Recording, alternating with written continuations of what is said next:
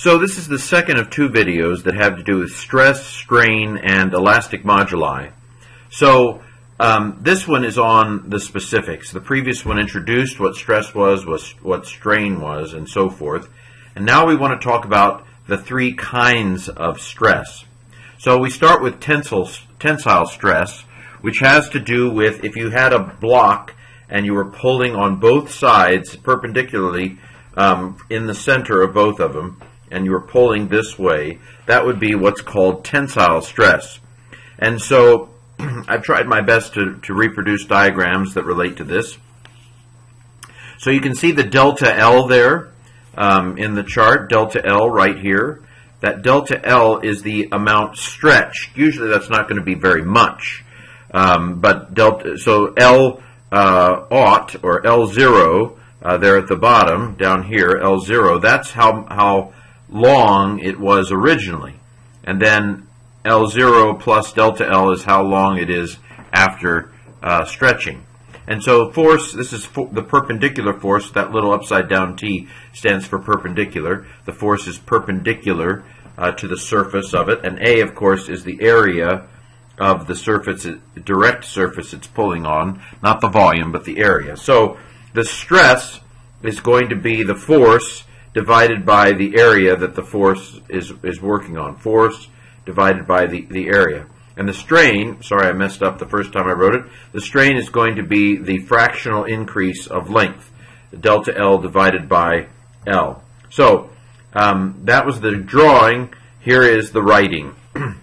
So tensile stress is going to be the perpendicular force divided by the surface area that it's pulling on, and the tensile strain is going to be the change in length divided by the original length, delta L over L0.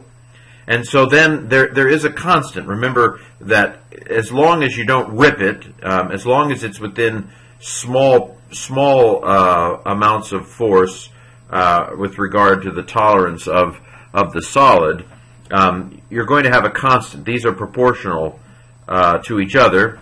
And so the elastic modulus in this case is called Young's modulus. Young's modulus is the constant of the ratio of stress to strain when it comes to tensile stress. By the way, compressive stress is the same. It's just pushing in on the sides perpendicular. So we just simply do a little algebra here. If the stress is F over A and the strain is delta L over L0, then we just kind of do our thing. F ends up cross-multiplying with L0, and A ends up cross-multiplying with delta L, and there you have it. So you have a formula for finding Young's modulus. And in the book, there is a chart that tells you what Young's modulus is for different kinds of solids. Okay, there you have it. Tensile stress, when you're pulling, perpendicular. Compressive stress, when you're pushing, perpendicular. Okay. Bulk stress is a second kind of stress, and the easiest way to think about bulk stress is to think of a diver who's under the ocean and has this stress perpendicular to the diver at all points of the diver. And because it's complete around, it's perpendicular to the diver at all points of the diver, we might call this pressure. Atmospheric pressure, for example, I'm not really feeling it right now, but if I were to go, into certain climates, if I were to go underwater, or if I were to go up, to Denver or something like that, maybe I would begin to feel the difference in pressure. There is a unit at the bottom here, an atmosphere, 1 atmosphere, ATM.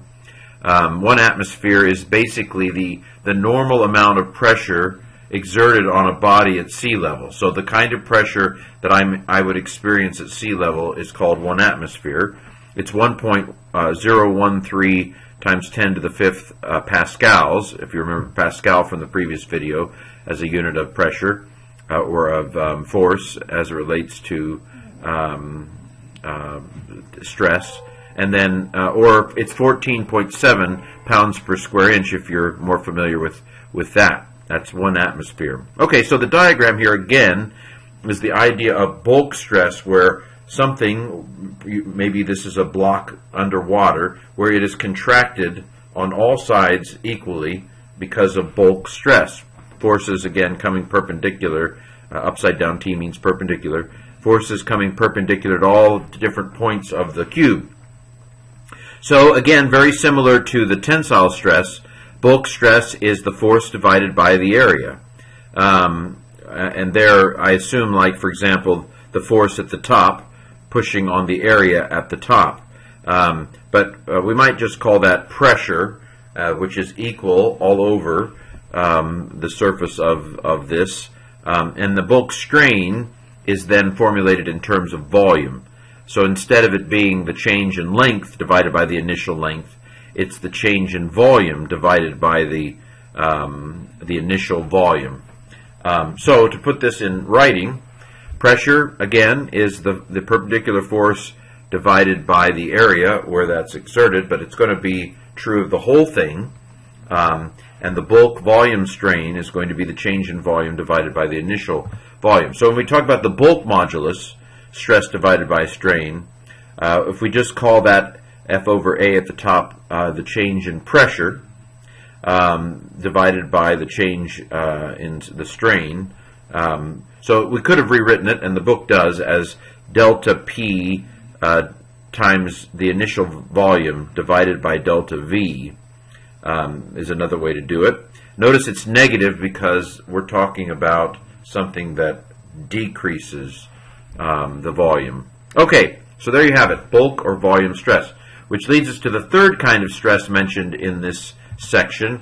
Oh, it doesn't actually. Compressibility is mentioned here. Compressibility is the bulk modulus, the reciprocal of the bulk modulus. So if the bulk modulus gives us the ratio of the constant ratio of stress to strain, then the compressibility tells us how easily compressed it is, which is 1 over the bulk modulus. So anyway, so we just flip the chart from the previous one. The delta P goes on the bottom, and so forth. Compressibility, the capacity of something to compress under pressure. Okay, the final stress in this section is shear stress, and this is like the kind of stress that scissors cutting a ribbon, where you have it both going up and down at the same time, or in the diagram, instead of it pulling perpendicular in the middle, it's pulling parallel to the surface at the top and parallel to the surface at the bottom. So you have force pulling in two different directions. And here we say that the force parallel, that's not the number 11, that's the symbol for parallel. The force parallel to the to the area at the top, divided by the area of the top, is going to give you the shear stress. And then shear strain is calculated with regard to how far it's pulled on both sides, divided by the initial height. And I'm sorry for the bad drawing. So to put it in words, the shear stress, again, is the parallel force divided by the area that it's parallel to, and then the shear strain is going to be the change on each side of length from the pulling divided by the initial height. So there you have it. The shear modulus is stress over strain again. Again, we simply do a simple division, algebra cross multiplies, and we end up with FH over AX. This has been the rest of this section on stress, strain, and elastic moduli in Young and Freedman's University Physics. At least that's what I have it queued to, section 11.5, I believe it is.